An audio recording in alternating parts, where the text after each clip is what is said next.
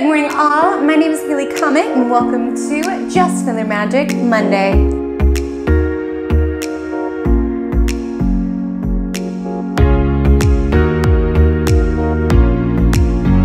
Your cosmic insights for the week of March 28th to April 3rd. What is happening cosmically, and furthermore, what I'm more interested in is supporting you with the tools and techniques to synchronize with the cosmos to live your most magical aligned life. I feel so grateful that I am part of some people's Monday morning routine, and just know those comments make me smile every single time I read them. Thank you so much. And if this is your first time, hello, welcome to Magic Monday. Let's get excited about this week. Okay, so we've got this Aries new moon. Why is this significant? This is the first new moon of the year, okay? And you might be like, girl, it is March. We've had a couple of new moons. But in zodiacal years, Aries season kicks off the new year. So we have all of this forward momentum, courageous energy. But then there's also this Chiron Cazimi, and Chiron's involved in this new moon. So yes, it's fearlessness, but it's not the fearlessness that you typically think of. Like when we think of being bold and we think of being fearless, we think of this warrior. But since Chiron is also involved, it's about finding that boldness within our softness. And I'll be speaking more about this, flavoring the week as we move through it. But before we dive in, let's just start with our vibe check of the week. So this is my thematic take on the week ahead. So here's like a situation you can liken it to. And this week, what I thought of was a talent show. And furthermore, a talent show where you are debuting a poem that was inspired from a really hard time of your life, maybe something you're still sensitive about, and there you are going on stage regardless. You're feeling that fear, you're feeling that nervousness, you're like, what if people judge me? This is so personal to me, should I even be sharing this? But there really is this fearlessness in being able to acknowledge our wounds or acknowledge what has been painful or what has been hard for us to move through, but still getting up on stage. And maybe this week you're not getting up on a stage. Maybe you're feeling this fearlessness around asserting a boundary, feeling that fear and doing it anyway. Starting a business, feeling that fear, doing it anyway. Embarking on a new course, feeling that fear and doing it anyway. And when we think of fearlessness, we typically think of, you know, this like maybe like a burly warrior man, but it's like with this new moon in Chiron, it's about being fearless because we've been hurt.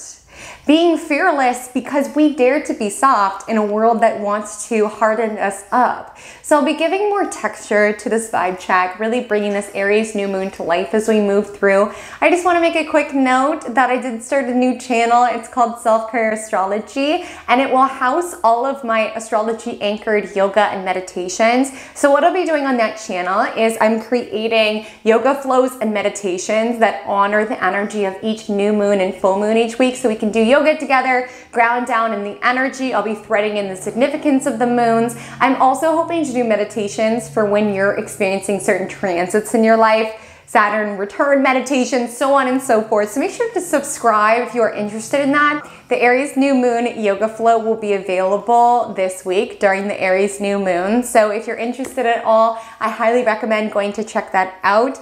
And without further ado, let's take it into day by day, March 28th to April 3rd. So starting with Monday, March 28th, we do have a void moon Monday, and the closing aspect is the moon conjoining Saturn, which is sort of a blah energy, but I want you to feel the blah and do it anyway, okay? Sometimes we're blah, but the gift of it is that with the moon meeting up with Saturn, we can notice we're more attuned to our responsibilities. Again, our responsibilities can feel more crushing. It can feel more annoying. The moon does lightly dance with Venus before it meets up with Saturn. So you might be in the mood to maybe make a delicious breakfast or do something to infuse your day with a little less blah. And I'm not saying that Aquarius is a blah energy at all. That's not it. You could just find when it comes to tasks, you're not inspired, but with moon conjoining Saturn, you're like, okay, fine, I'll just muscle through it. When the moon's void, important tasks you must avoid. So please on Monday, try to just stick to the typical and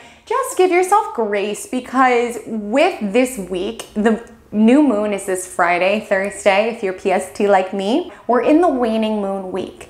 And with waning moon, it's mostly about tying up loose ends. It's about coming inward. So being gentle with yourself if you're feeling a little bit more introspective, and really just allowing yourself the space and the grace this week to come inward, to rest. I mean, I've been hearing this all across the board. With all of the planets direct right now, does anyone else feel run ragged? Like, I feel like there's so much forward momentum that I'm almost wishing for a retrograde just so I can catch my breath. And that's really how the cosmos are designed. It's like there's times of forward momentum, of initiation, of starting new things, which is the season we're in right now. And then there's times of contraction where we're fine, where we dial in. Retrogrades aren't meant to ruin our life. It's just meant to attune our focus to what needs to be worked on. Right now though, all planets are direct. So if you're feeling exhausted, if you're feeling a little burnt out, I've been hearing that pretty consistently in one-on-ones across the board. And I just want to give you permission this week if you need to take a beat, if you need to take a breath, if you just need to come inward. That's what balsamic moons are for, is to really be able to clear the space in our lives so we can call in this fresh new start, this bold new start that the Aries new moon brings in. Now on Monday, we also have Venus conjoining Saturn, okay?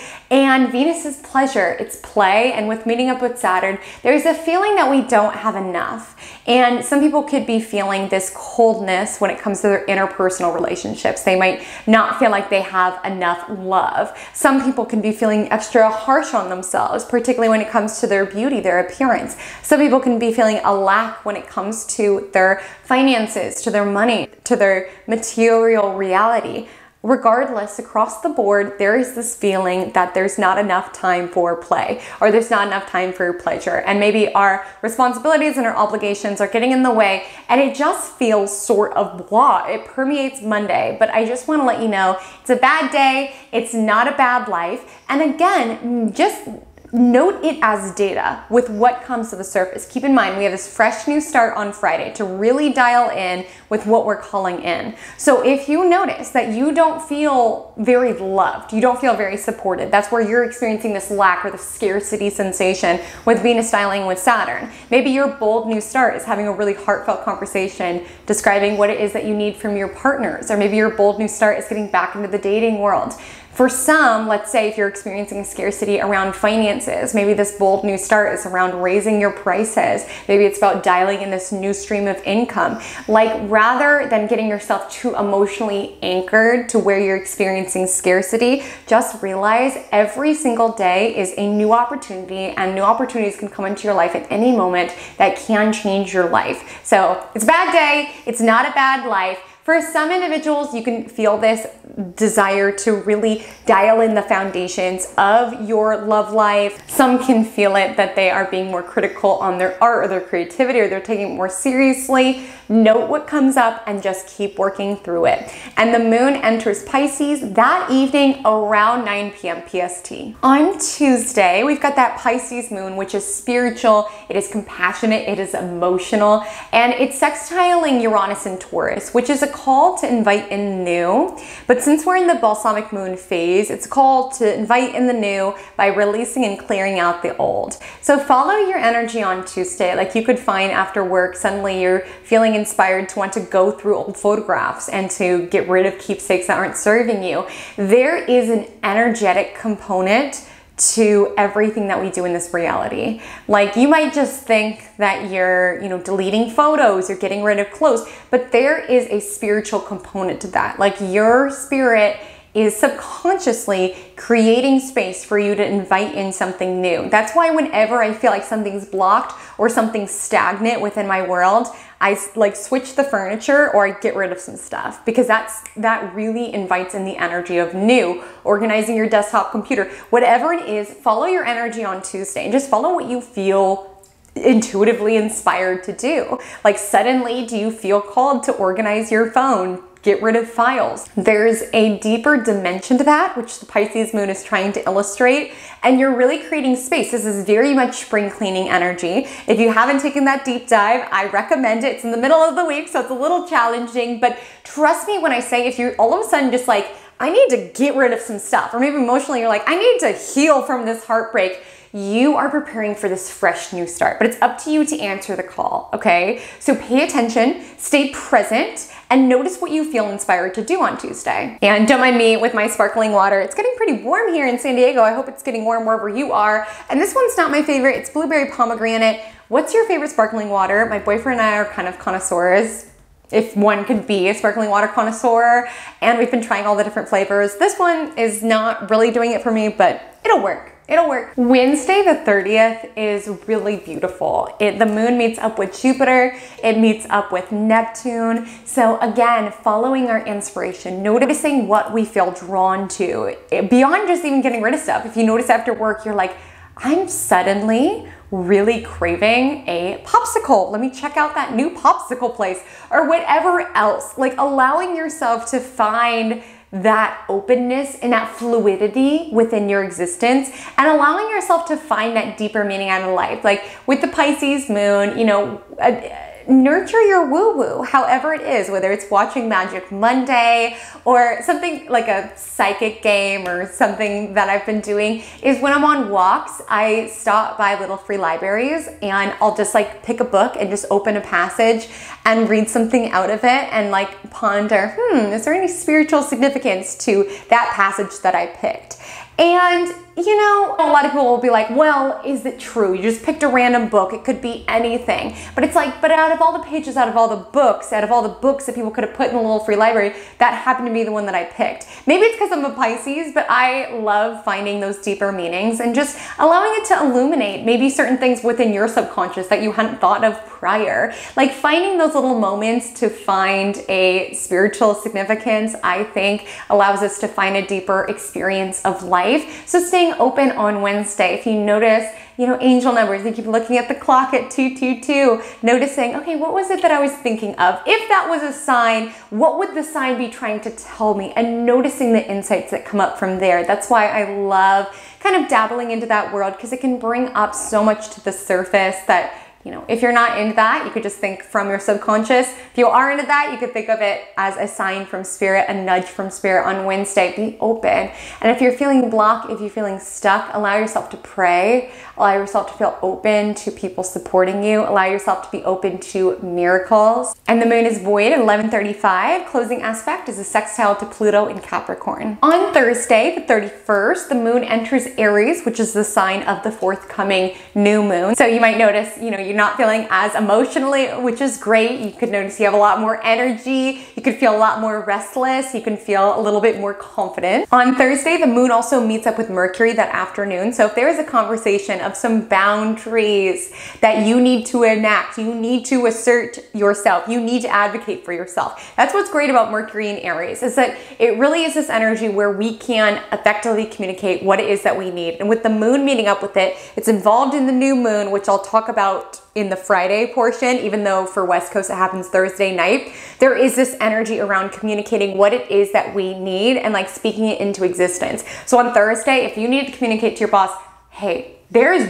physically too much on my plate for me to be able to handle all of this, plus this project that actually interests me at my job. How can we shift things around? Or to a loved one, hey, I cannot deal with you saying that. Again, feeling that fear, it's scary to go up and tell someone what you need and tell someone what you're worth and tell someone what it is that you will stand for and what it is that you don't. It will bring up every single insecurity. It will bring up every single wound, which is part of this new moon. But I want you to feel that fear and do it anyway, because with Aries, we're being encouraged right now to initiate, to advocate for ourselves, because truly no one's going to do it for us, as unfortunate as that can be. So on Friday is when the Aries new moon exacts. Now for my West Coast individuals, it happens very late at night, but technically Thursday, but I'm gonna bucket into Friday because a majority of my viewers it will happen on the 1st.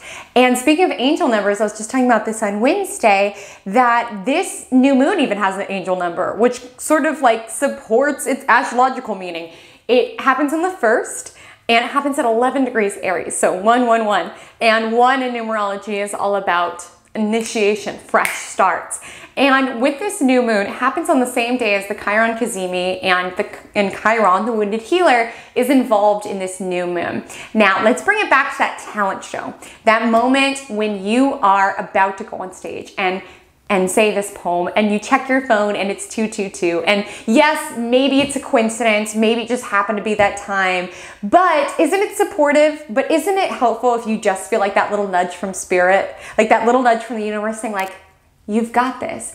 And in that moment of feeling that fear and stepping out there, because it's not boldness that comes from a place of like, you can't mess with me. It's boldness that comes from a place of softness. I think when we think of boldness and when we think of courage, we think of like this warrior going to fight, but there's this different sort of courage that shows up in softness. I'm sure many of us have been hurt, right? And Chiron sort of speaks to that wound, that ouch. And sometimes after you've been hurt, you really do need to close your heart. You can't be open to new people. You really need to protect your energy in order to heal. And if you're in that season of life, I applaud you. That's such an important time to really reclaim your power and reclaim that boundary.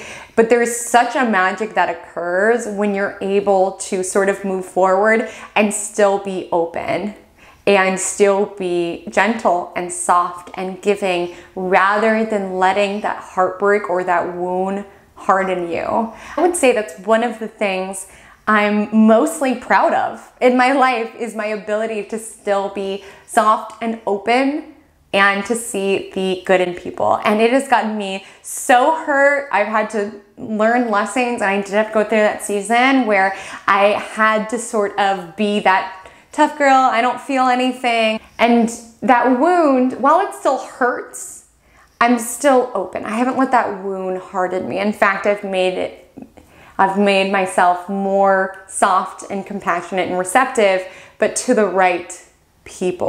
They do exist. And all of that to say, with this new moon, it's really asking you to be courageous, to be bold, to feel that fear, to feel that pain of what could have happened in the past, but not let it infect your future. To know that every single day is an opportunity to change your life or to create something new. Truly, with Aries season, it's all about forward momentum. And you know, when you get on that stage, a lot of people might not like your poem, and that hurts because it comes from a place of such genuine, heartfelt emotion. That's okay. It's okay that they don't like your poem. Maybe they, wish they were fearless enough to go out and say their poem. If you start that business, not every single person in the universe is going to buy from that business, but you can impact a lot of people's lives. If you go out and date, you might go on some bad dates, but you might find someone who's really lovely and makes it all worth it. Like with the sun illuminating Chiron on Friday, there really is this, maybe this illumination of this pain point or this trigger, or like, ooh, that hurts. Ooh, when I wrote that poem, I was in the depths of heartbreak, and now I'm just taking my broken heart and showing it at this talent show to all of these people. Ooh, this hurts. But it doesn't hurt enough to keep myself from living my most embodied, authentic life. And that is the fearlessness I'm talking about. Fearlessness that comes from softness. And on Friday, there can be an illumination of that pain point. There can be a knee-jerk reaction. I'm gonna hurt you before you hurt me.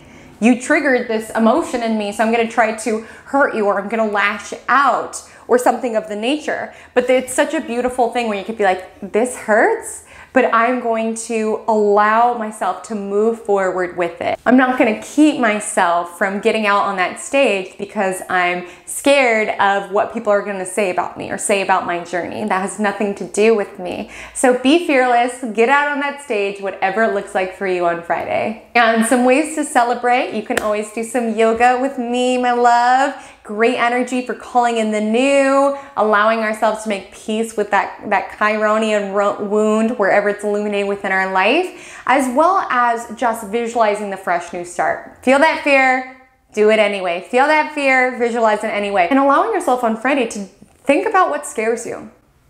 Think about what scares you, because there can be a deeper level to why it scares you. Like if there is a heartfelt desire that you have, I so want to move to this new city, and you feel it and you're like, your heartbeat quickens and you're like, but could I? Do I make enough money to survive in that city? Am I friendly enough to be able to make new friends? Better not risk it. Like, this is the new moon to be able to just feel into it and be like, I deserve to live a life that is influenced by my desires and not my fears. Like, if you were to weigh out all of your desires and all of your fears and look at your life, would you say your life has been created out of your desires, or have you been protected because of your fears? That's what this new moon's asking. So devoting some time on Friday to feeling into that for yourself. On Saturday the 2nd, Mercury also joins the Chironian party. So pay attention to any, sensitivity when it comes to your communication. There can be, your thought processing sort of going into the ways that you are not enough. Again, it's feeling that dialogue and doing it anyway. And with Mercury Chiron, like, how hard are you being on yourself? So on Mercury Chiron, just being mindful of the way that you talk to yourself. And if it's sort of this loop around, you can't move, you don't make enough money, you're not friendly enough, how will you ever find someone to date? That city's so hard in. Like, that particular loop. Are you gonna listen to that loop? Or are you gonna listen to that voice that's bubbling up from spirit? Like, anything could happen there. Your life could change. You could find more of yourself. You could finally do those things that you've been barring yourself from experiencing. You could be closer to this person. You can finally do this or finally explore this career. Which voice you're going to listen to? On Saturday, it's really an illumination of that. You can also have healing, clarifying conversations. The moon is void at 6:51 a.m. and it enters Taurus at 9:50 a.m. And I'll just say for that little bubble, like 6 a.m. to 9 a.m. PST, the closing aspect is the Aries moon square Pluto. So with that, and with Mercury conjoining Chiron, there might be a lot that's coming to the surface. There's a lot that comes to the surface before you step out on that stage, before you step out and share that poem, right? There's a lot. You're feeling not enough. What if they hate it? What if they judge me for my heartbreak? Oh my gosh, I can't believe I'm admitting that I went through this experience. Oh my goodness, all of this coming to the surface, and the almost gymnastics that you have to do with yourself to get yourself out on that stage. But isn't it worth it if after that talent show, one person comes up to you and is like, oh my gosh, I felt seen, I felt heard, thank you. Like, that feeling makes all of that fear worth it. I just remember when I was starting my YouTube channel, I was so scared, but I really sunk in. I was like, if one person can listen to a video and connect to their chart a little bit more, isn't that worth it? Isn't that why we're literally here? And the first time I got a comment like that, it made all of it worth it. Sitting here trying to figure out my camera, trying to figure out my light, editing to get like 2 views, it made all of that worth it when like the first person commented like, wow, thank you, I never thought about it that way, or I never knew that about my chart. I was just like, oh, it made it so worth it. So who knows what lives you could be impacting, who knows what potential you could be unearthing if you dare to take that step forward. If you dare to hear those voices, hear that chatter that has kept yourself safe, that has kept your life influenced by fear, allow yourself to hear that noise, hear that negative self-talk, and do it anyway. Step out on that stage. And then with the moon entering Taurus on Saturday the 2nd, there really is this even keel approach within our emotional landscape. So dialing into our physical reality, maybe going hiking, eating something delicious, taking a bath, grounding down. It does feel like there could have been a lot that came to the surface or kind of emotional or sort of intense. So allowing yourself that space to just nurture yourself with this exalted moon. And on Sunday the 3rd, the only aspect is that the moon, the Taurus moon, meets up with Uranus. So a great time to try a new food, try that new restaurant, try that new hike, invite in some newness. So much in the cosmos are asking for fresh new beginnings, fresh new starts, fresh new poems for you to go out on that stage and deliver. You never know whose life you will impact when you are brave enough to be vulnerable, and you never know the version of yourself that you will meet on the other side of that leap of faith. So feel the fear, feel the insecurities, feel what comes up, but do it anyway. Loves, the Magic Monday mantra of the week is I am courageous enough to be vulnerable. And we think of those as opposites. We think courage is when you act like nothing hurts you and when you keep everyone at bay. But I believe that courage is allowing ourselves to soften, allowing ourselves to be seen within our authenticity, in our trueness. It's like when you go out at that talent show and you read that poem, you feel naked, you feel so exposed because it's coming from such a deep sort of like personal place, right? But that can also be a power source, because Chiron in astrology, it's the wounded healer, because it's where we have personally suffered, but it's where we can alchemize that pain into healing for other people. That wound brings knowledge, it brings wisdom, it brings empathy. That heartbreak allows you to write a poem that other people who have been heartbroken in a similar way can connect to. And it takes bravery to be vulnerable with your insecurities, with what has hurt you, with the ways that you do not feel enough. However, it can also be a source of power. Your purpose can be embedded within that particular wound. It takes that courage to be open to a fresh start, open to a new person after you've been heartbroken, open to a new job after your past job mistreated you. It takes courage to continue to be open even when you've been hurt. So I am sending you that courageous, bold, empowered energy this week. I would love to do some yoga with you. If you want to check out my new channel, I would really appreciate if you could throw me a subscription. I think I'm at like 50, so we're getting there. Loves. My Instagram handle is @HaleyComet Astrology. My TikTok is the same. I would love to connect with you over there. And until we meet again, drink lots of water and stay magical.